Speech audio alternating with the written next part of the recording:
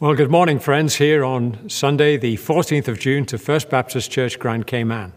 Wherever you're listening in from, we're delighted you're joining us today. This is indeed the day the Lord has made, so let us rejoice and be glad in it. As we come to worship this morning, we'll have some opening words from a psalm, and then we'll pray, and then we'll join with our choir in our sung worship. This is what Psalm 55 says. Listen to my prayer, O God. Do not ignore my plea. Hear me and answer me.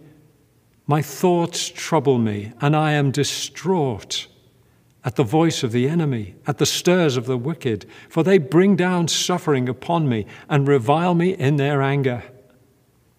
My heart is in anguish within me. The terrors of death assail me. Fear and trembling have beset me. Horror has overwhelmed me. I said, "Oh, that I had the wings of a dove. I would fly away and be at rest. I would flee far away and stay in the desert. I would hurry to my place of shelter, far from the tempest and storm." Let us pray together. Our Father, we come to you in this, the day that you have made, knowing, Lord, indeed, that for some of us, we really do wish we had wings like a dove to fly away from all our difficulties, all our problems, and our maybe rising despair. But we thank you, O God, that we can turn our fears, our frustrations, and our inadequacies over to you, the true and living God. We thank you that the psalmist could talk about you, Lord, as a place of shelter, ultimately. Not just his own shelter, but finding in you the grace and resources to get on through. And as we gather for worship today, wherever, Lord, we listen in to this service, we pray, O our God, that you would receive the worship, thanksgiving, praise, and adoration of our hearts for being the great and glorious and generous God you are, and that wherever we are, by the power of your Holy Spirit, because and for the sake of our Lord Jesus, you would meet with us today. Lord, so grant it, we pray, as we draw near to you, believing your promise that if we draw near to you, you will draw near to us. Oh God, draw near to us, we pray today. Through Jesus Christ our Lord, we offer our praise and our petitions. Amen. And now let us join with our sung worship together. Good morning, welcome to worship at First Baptist.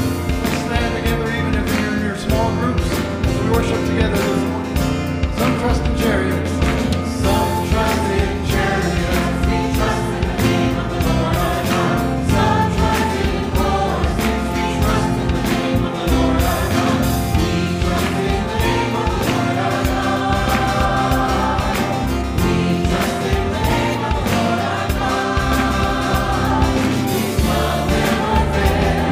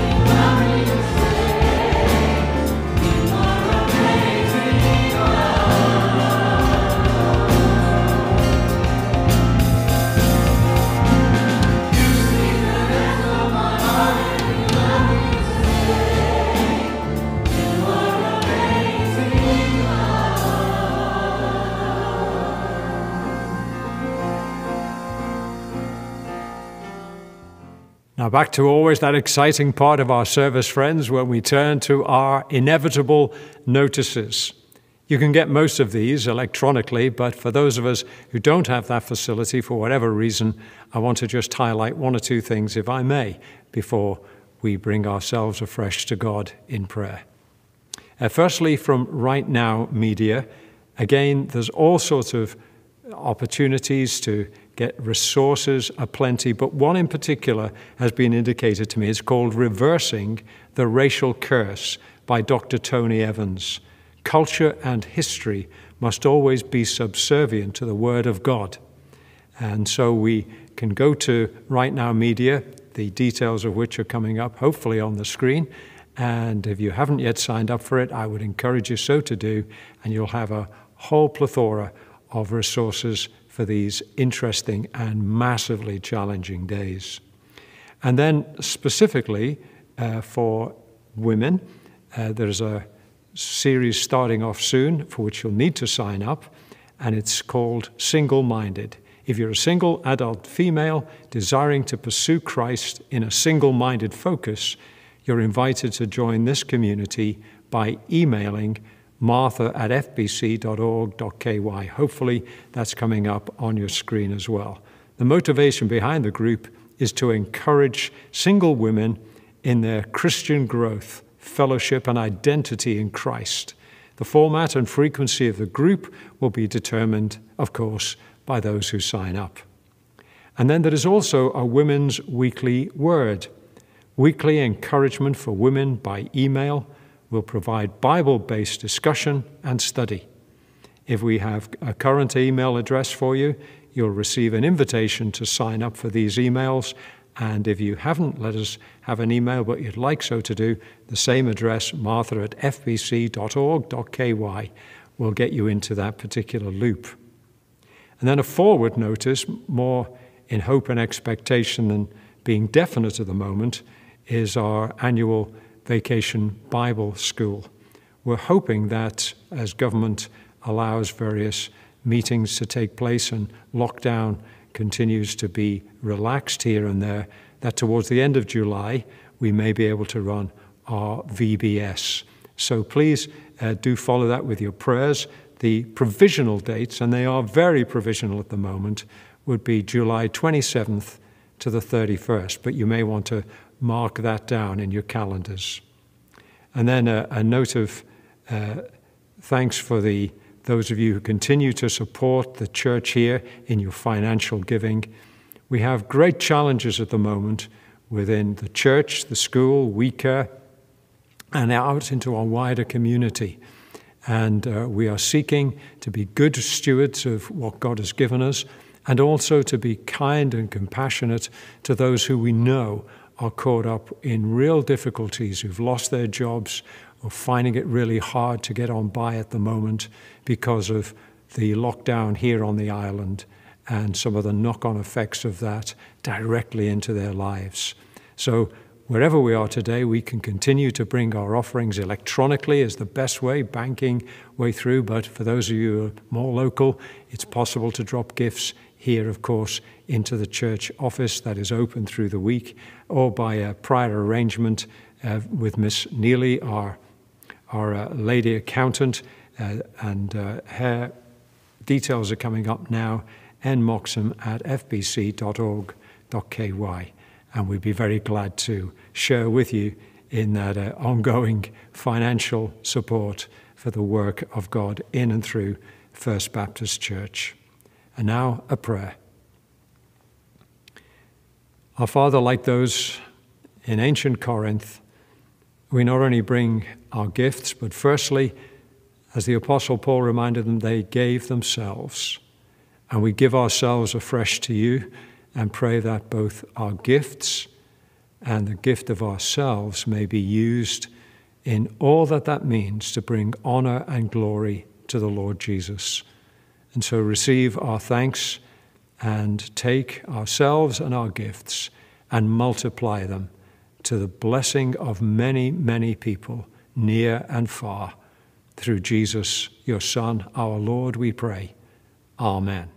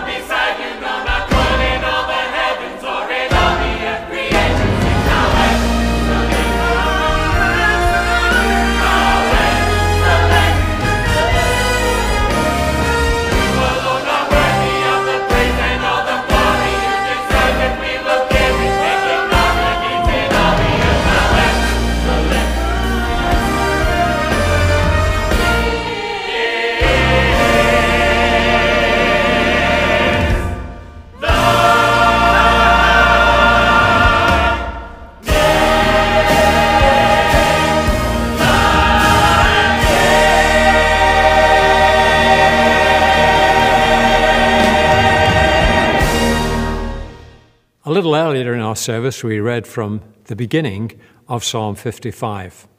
I'd like to read the second half of that psalm to you now, as in a few moments' time we come to our meditations for this week, which I'm calling Death in the City. The psalmist says in verse 16, "But I call to God, and the Lord saves me.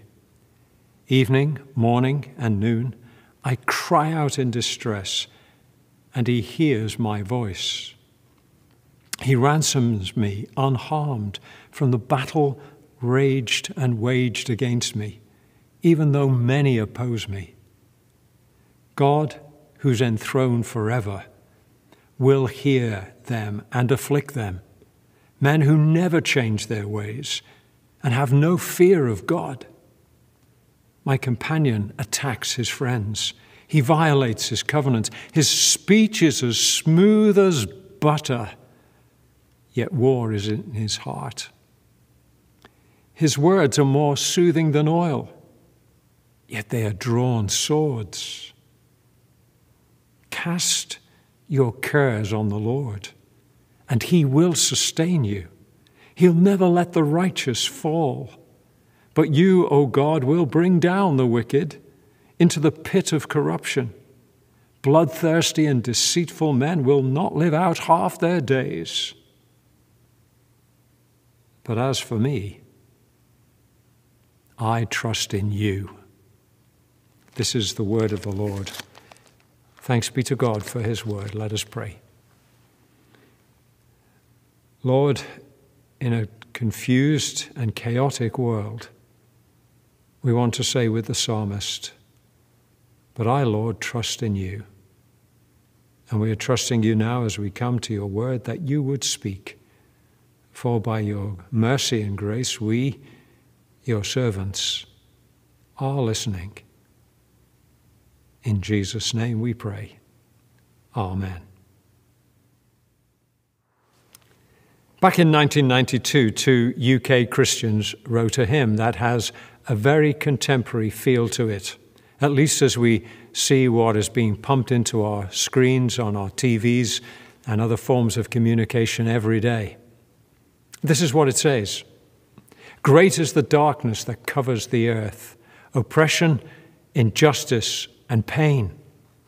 Nations are slipping in hopeless despair, though many have come in your name, watching while sanity dies, touched with the madness and lies."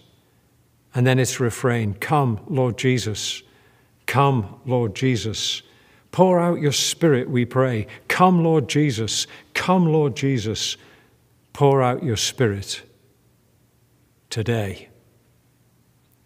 We are indeed in a time of great darkness and mounting despair. Amidst all the turmoil of COVID-19 worldwide pandemic, we have also now seen the rise of racism, the death of George Floyd over just a few weeks ago back in Minneapolis, and all the outpouring of grief and pain and sorrow and anger, the worldwide movement of Black Lives Matter garnering every day more and more people into lawful and peaceful protests, and then sometimes spilling over into violence, into crime, into looting, etc. We are living in a time of madness, of lies, and nations slipping in hopeless despair. Where is hope to be found? Where can we turn in such a time as this?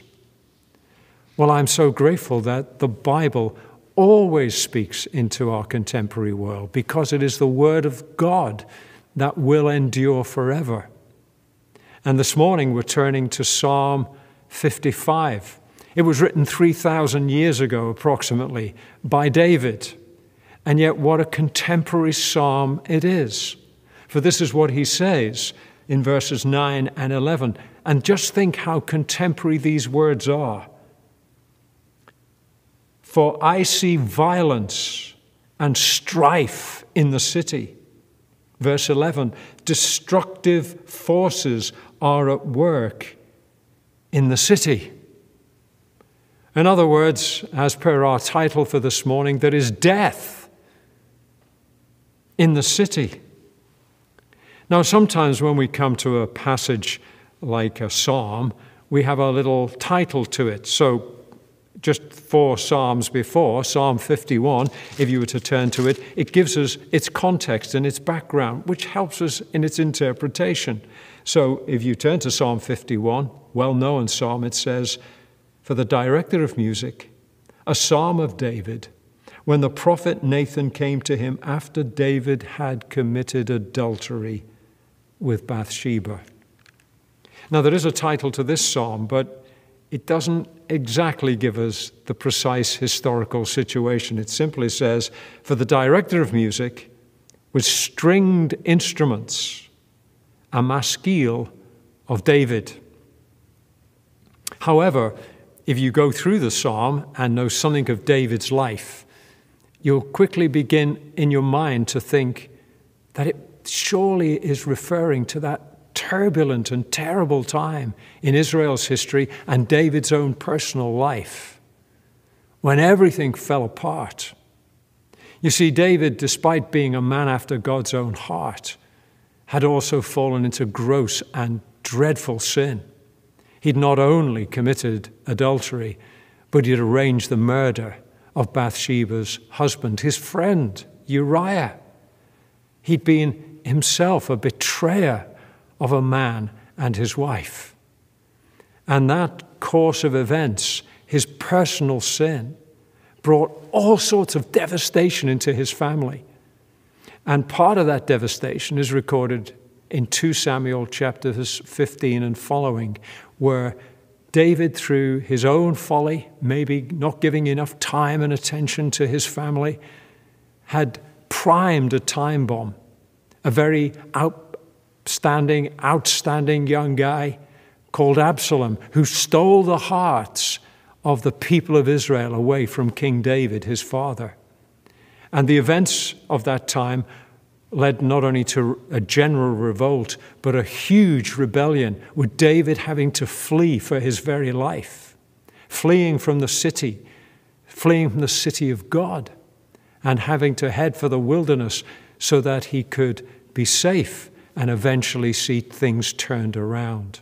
Here we are then in this background to Absalom perhaps and his rebellion. If it isn't that, it will be something similar. For the psalmist is saying, I'm in a time of incredible crisis and I'm not really sure what to do. If you're in times like we so often are of crisis, that is not unusual. These things happen, and again, the Word of God, the Bible, comes to our help to say, it's okay. God's got this under control. We've written these things down, so you are prepared for such evil days. So what's specifically in this psalm as our, quote, takeaways for today? Well, the first thing I want to say is simply this. It's a question. Where's the problem? Where's the problem? And the answer is very simple. It's the city. I see violence and strife. Verse 9, in the city. Verse 11, destructive forces are at work. Where? In the city. We know from our TV screens that some of the huge protests and then some of the mini riots are focused on cities. The word city in Scripture has a bit of an ambiguous and checkered background. When God made humankind, he made them for a beautiful paradise garden. But after what we call the fall, Genesis 3, as we turn into chapter 4, we read about Cain, who murdered his brother Abel, that he built what? A garden? No. He built a city. And by Genesis 11, we get the the awful human hubris of the Tower of Babel. And what was behind that was simply this. They said, come, let us build a city for ourselves, and so we may make a name for ourselves. And you'll know that God knocked down their tower to reach to heaven. So as we go through the Bible, we find that this word city is a loaded term. At one level, it's about people who are in their organized rebellion, if I can put it that way, against the Almighty God. It's saying, God, keep your nose out of our business. We don't care how tough it is. We can manage. We can do it our way. We can get by very, very well without divine aid or interference. It's not quite articulated as strongly as that, but that's the picture, the metaphor of what the city's about. Now, I say it's ambiguous because there's another city that's indicated in the Bible. Psalm 48 celebrates it. Great is the Lord and greatly to be praised in the city of our God, in the mountain of his holiness. Or Psalm 87, glorious things have spoken of thee, Zion city of our God. So to quote Charles Dickens' famous novel, the Bible itself is a tale of two cities.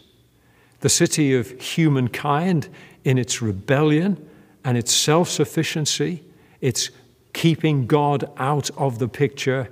I can do it, I did it, my way. And God coming in his mercy to establish another city, the city of God. And by the time we fast forward to the end of our Bibles, the book of Revelation, chapter 21, we read that the seer has a vision of, I saw the holy city, the New Jerusalem, coming down out of heaven, beautifully adorned as a bride for her husband, the city of God. And here comes the rub, and here comes the tension, because humanity's city and God's city are not the same, and yet they are often intermingled. The city of God, of course, is God's saving purposes, God's delight and his will to impose on the city of humankind in all its rebelliousness, his grace and his mercy, his forgiveness, and his transformation. But here we are, we're not at Revelation 21. And we're, thank God, not back at the Tower of Babel in Genesis 11. But Christians are people who are caught in the maelstrom of being between the ages, the old age of the city of humankind and the new age of the city of God. And Christians are caught in this in-between age, this present evil age, as Paul calls it in Galatians 1, where there's tension and difficulties, where we'd love to think that we could have paradise restored just like that. But so many are so aware that paradise has been lost. I think C.S. Lewis was so right when he spoke about this universal feeling of nostalgia. There's something in every culture, it seems, and every human heart at its best when we begin to think, have I got some kind of memory of better days, of an Eden period, of a paradise, because that's where I want to be. Surely this world can be better than it is. And this is how C.S. Lewis puts it, that sense of paradise lost in the human heart. It's only the scent of a flower we've not found, the echo of a tune we have not heard, news from a country we have not yet visited. It's that feeling in the human heart of, this isn't right, this isn't enough, that's wrong. It shouldn't be like this. Isn't that at the heart of the protests? Isn't that at the heart of so much that we hear on the media? This is not right. Why are things as they are? Can't they be better than they are? And some people say, well, that's just morality is just a social construction. You know, we just make it up as we go along. And there's no ultimate right and there's no ultimate wrong. And we just impose that upon our children. And really? If you want to know whether there's something in the human heart about justice or injustice, try this. Get one good toy that's attractive to a 2-year-old and put 2 2-year-olds who are not related in the same room with the one toy and simply say, it's yours. And you know what happens? One says to the other, well, I think, George, it really is yours. I wouldn't dare to think that that toy should be for me. And the other one says, oh, no, don't be so silly, Alfred. I really do think that that toy has got your name on it. So why don't we just, maybe even share it? Is that how it happens? If you think it happens like that, you've never been around 2-year-olds. No, before long, that's mine. No, it isn't. Yes, it isn't. Next thing, whack, smack, bang, wallop. That's not fair. Hey, let me sit you down, you 2-year-old. What do you mean it's not fair? We live in a totally random, purposeless universe. There's no such thing as right and wrong. There's no such thing as justice. There's no such thing as fairness. You're 2 years of age. Isn't it time you got over yourself and realized that this world is completely chaotic and absurd? Well, you're the person who needs to be taken away, I think. There is something in the human heart that says, this is not right, this is not fair, this is not justice. And that's why anger can quickly flow from it. And the psalmist is facing this in the city. He knows there are dark and powerful forces at work, and he knows it's not right. It shouldn't be like this.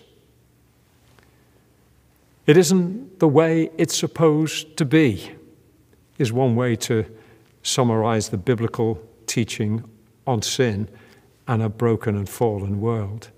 This isn't the way it's supposed to be. But that leads us to a second consideration, and that is, so why the plea? For there is a plea here. Listen to my prayer, O God. Do not, verse 1, ignore my plea. And then in verse 6 he will say, I said, oh, that I had the wings of a dove. I would fly away and be at rest. As you go through these opening verses, you find him talking about not only wanting to run away and hide, but verse 2, he's distraught. Verse 3, he's aware of the enemy. Verse 4, his heart is in anguish.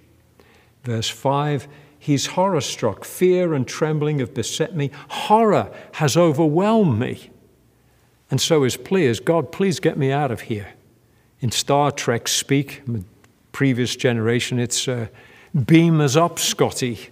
Take us out of here. We don't want to be here anymore. The city is given over to pain and abuse and violence. Now, allow me to say just a brief biographical word, and then to give a disclaimer. I spent the first 20-plus years of my life as an inner-city kid, an inner-city Liverpool.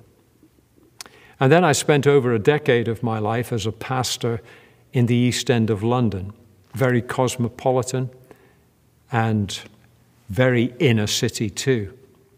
If you name it where we lived there, if it was good, we had a low rate of it. If it was bad, we had a high rate of it. What were the forces at work in the cities that I've lived in? Well, people know them well. Crime. We had at least 4 burglaries when we lived in Hackney. In fact, we got to a point of thinking, if you find anything when you break in to our home, we'll go 50-50 with you. It was a place of criminality. It was a place of massive alcoholic abuse, drug abuse, domestic violence, murders. When I lived in Hackney, there was at least one every 2 weeks.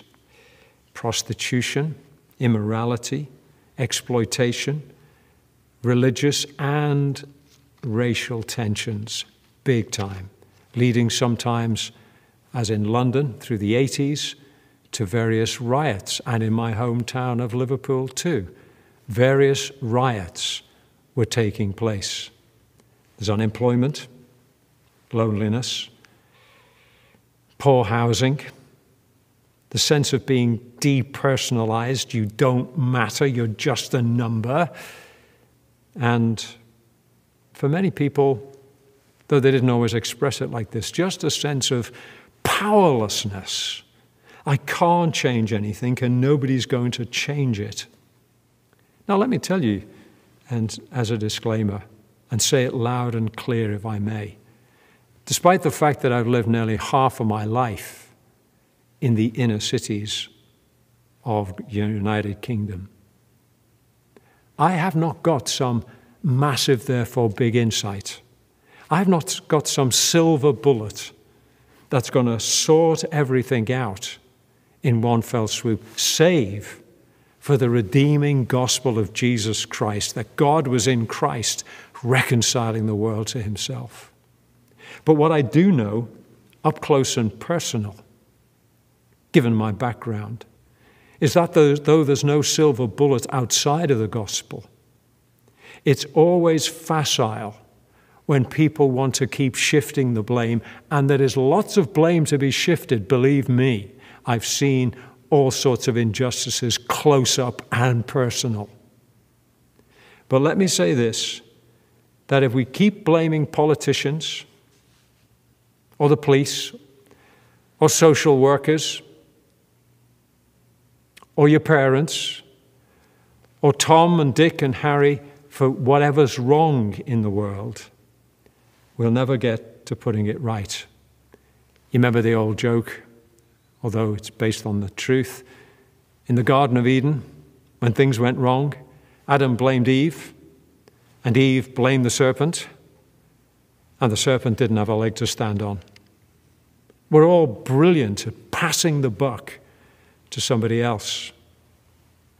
Without in any way wanting to cause controversy by what I'm about to say, many of you will be aware of the woke culture. And this is what President Obama, in a tweet, said on the 29th of October this last year. As a critique of woke culture, he tweeted, "This idea of purity and you're never compromised and you're politically woke and all that stuff, you should get over that quickly. The world is messy. There are ambiguities. People who do really good stuff have flaws." And we do well to remember that. I in no way think that what happened on the streets of Minneapolis there is any justification for whatsoever. Like millions of others, my stomach turns over at the massive injustice and killing perpetrated on George Floyd. However, what I'm also seeing as I try to track the course of what's been happening is a rising tide of self-righteous hypocrisy. People often talk about the hypocrites in the church. The truth is we're all hypocrites. And all these folk now taking the high moral ground. And now let's deface ancient statues and let's rewrite history and everything else. Oh, it all sounds such high moral ground. And so you've got no sin? And you're going to be the first to cast stones at everybody else, especially from history where you've got no appreciation of the ins and outs because, like, my personal life is messy and the city is messy. History itself is messy because people are messy. And everybody, the Bible teaches, are sinners. And thank God we can be saved by the grace of God. But as I see the iconoclasm going on, I'm wondering how long it will be before the unofficial national anthem of America Amazing Grace, is outlawed. Well, you know why, don't you? Because it was written by John Newton, a minister of the gospel in the 18th century. Yes, but you know he was involved in the slave trade. So now, as we're getting rid of monuments and everything else, why don't we get rid of Amazing Grace as well? Because it was written by a man who was a very wicked man involved in the slave trade, which he knew he had been a very wicked man. But listen very carefully. Amazing Grace saves, he says, a wretch like me. And so often in these movements, folk on their high moral ground no longer believe in the possibility of forgiveness, no longer believe in what the Bible calls a new birth, a new life in Christ. And yet at the heart of the gospel is this massive change that comes to the heart when the heart is changed by the amazing grace of God, because someone has actually paid the debt so I may go free. That's the gospel. And although that doesn't therefore mean we do not have, as Christians, a concern, a massive concern for justice, we do, because God is just, then also we better make sure that, as say, while we're casting stones at others, those stones are not coming back at us from others who think we too are in need of some self-righteous rectification. And so here in this psalm, there is a plea. He wants to get out of it. He wants to be away from it. He doesn't want to be there. We're living in this beautiful place of Grand Cayman. And he says, oh, that I might flee like a bird taking wing. I might flee to a desert place. How many folk think, wouldn't it be wonderful to come to Grand Cayman and get away from it all? Because, of course, here we don't have any problems with alcoholism, with drug abuse, with domestic violence, with murder. Pardon? This beautiful paradise, it is not a paradise. Behind all the superficiality and all the veneer, people are lonely, despairing, hopeless, abused and abusing. Sin is no respecter of location or your vocation or of your color of skin. Sin has affected every one of us, is the clear teaching of the Bible. It's not my brother nor my sister, but it's me, O Lord, standing in the need of prayer. And here's the final consideration. Where's the problem? Why the plea? And what to pray? Verse 1 says, Lord, listen to my prayer. Verse 16, I call to you, O God. Verse 9 talks about, Lord, confound the wicked. Lord, because they are people who, verse 19, men who never change their ways. They are, verse 23, bloodthirsty and deceitful men. Now again, I'm going to be so easily misunderstood here. Do I think it's right that people should protest about injustice? Yes, I do. Do I think it's right that folk in Hong Kong should be on the streets protecting their democratic right to freely think and freely associate? Yes, I do. Do I think it's right that Christians' voices should be heard when there's massive injustice, etc.? Yes, I do. But I'm also a realist. Because you see, my Bible teaches me this, that beyond the human, that are also, like this psalm reminds us, dark forces at work. Not just human forces. After all, the Lord Jesus told us that although he came to give us life abundantly, John 10:10, the thief comes only to steal and kill and destroy. Beyond the human that's happening in the protests, there are dark forces at work, and I don't just mean human forces. For still our ancient foe, says Luther in his great hymn, a mighty fortress is our God, for still our ancient foe doth seek to work his woe. His power and craft are great, and armed with cruel hate on earth is not his equal. That's why in the middle of the psalm, and again taken up towards the end, there is a dark betrayer at work. Christians inevitably have seen in this the pattern of Judas Iscariot betraying the Lord Jesus, and rightly so. But there are a betrayer at work in even the movements for justice. There are dark forces that push people to extremes, and not only to petty crime, but maybe into pillage and far darker things as well, that can become the madness of the crowd. Who urges some of that stuff on? Now, again, hear me carefully and clearly. I'm not saying, quote, this is all the devil. Don't want to give him too much credit. But on the other side, we forget the devil and his power to deceive and push people further at our absolute spiritual and mental and emotional well-being and equilibrium.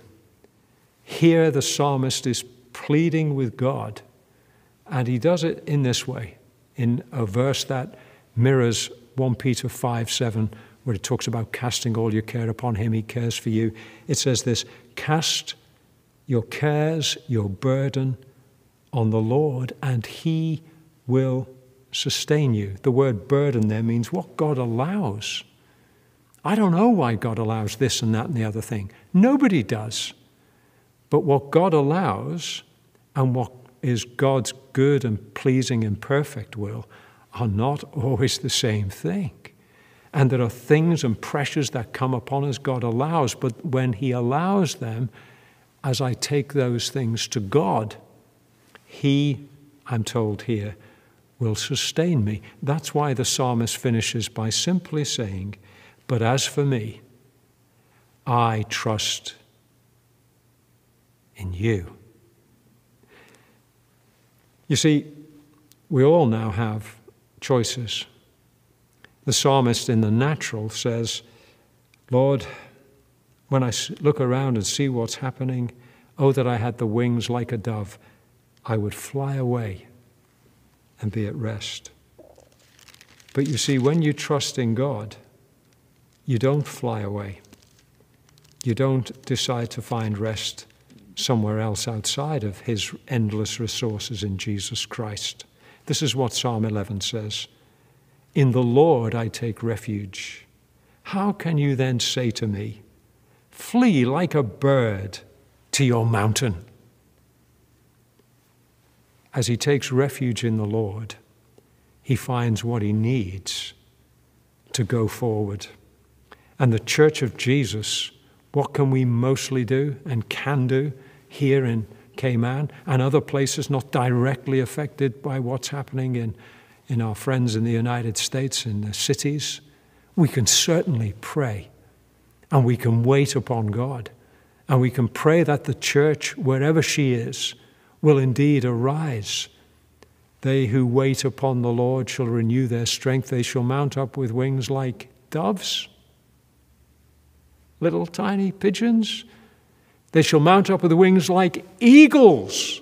They'll run and not be weary. They'll walk and not faint. Great is the darkness that covers the earth. The pain, the injustice, all the wrongs. But it leads to the refrain right through that hymn we started with. Come, Lord Jesus. Come, Lord Jesus. Pour out your Spirit, we pray. Come, Lord Jesus. Come, Lord Jesus. Pour out your Spirit on us today. And God help us all as we face death in the city and death in our own communities, to be those who can say, but as for me, I trust in you. Let us pray together. Some further words from that hymn I've been quoting. May now your church rise with power and love, this glorious gospel proclaim, In every nation salvation will come to those who believe in your name. Help us bring light to this world, that we might speed your return. Great celebrations on that final day when out of the heavens you come. Darkness will vanish, all sorrow will end, and rulers will bow at your throne. Our great commission complete. Then face to face we shall meet. Come, Lord Jesus. Come, Lord Jesus. Pour out your Spirit, we pray. Come, Lord Jesus. Come, Lord Jesus. Pour out your Spirit on us today, for your name's sake. Amen.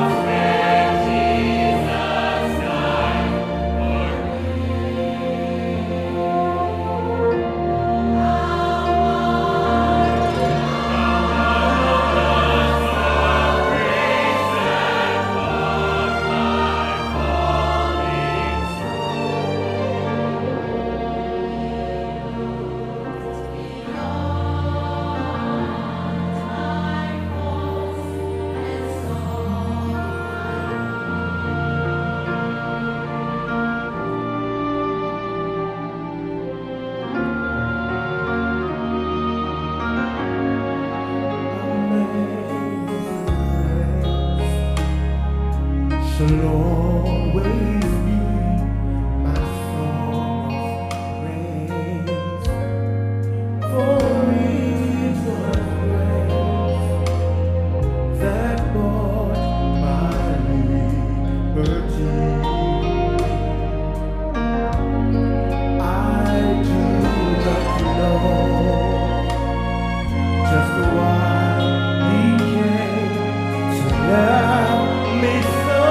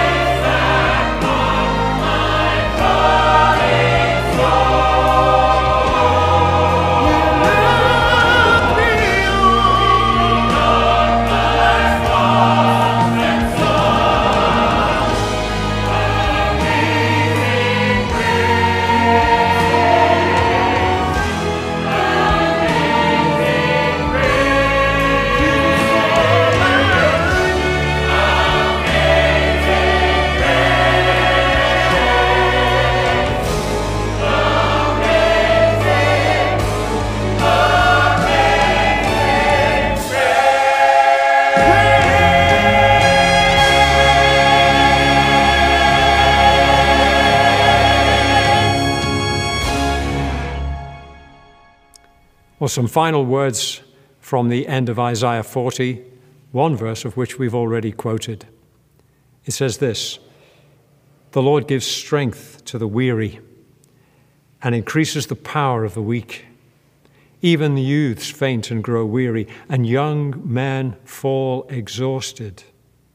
But they who wait upon the Lord shall renew their strength. They shall mount up with wings as eagles. They shall run and not be weary. They shall walk and not faint." God grant that by his Spirit you may walk and not be weary, that you may mount up with the wings of eagles, and for Jesus' sake he will see you safe through and safe home. God bless you and yours this day and always. In Jesus' name, amen.